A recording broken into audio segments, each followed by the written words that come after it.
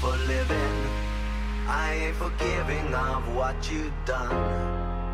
I ain't got no reason for thinking. Hey, you guys and gals, it's MultiKillerjoe, and today I'm signing in with free weekly Epic Games.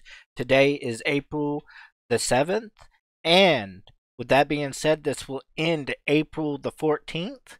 We have Rogue Legacy and the Vanishing of Ethan Carter. First, let's grab some Rogue Legacy over here. Rogue dungeon games are kinda okay. It looks kinda alright. It's something I would play every once in a while. I guess I've been starting to like a little bit more of 2D games. It just depends on what's in them. If it's like an open world kind of 2D game, I'm into those, but yeah.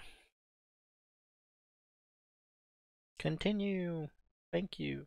Thank you too. And then we got The Vanishing of Ethan Carter, and I've already got this because it was already out on free weekly Epic Games. So, with that being said, yeah, I've already got you. Next week we got Insurmountable and XCOM. I looked at this and I thought it looked cool at first, and then I looked at how it's kind of all 3D looking and stuff, and I was like, well, not really. It doesn't really look like something I would play.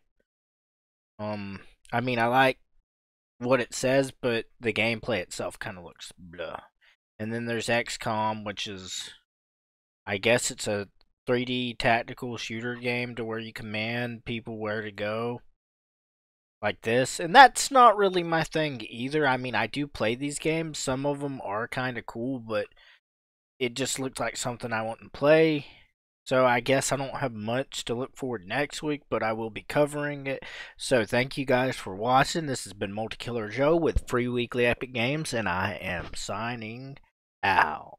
Go look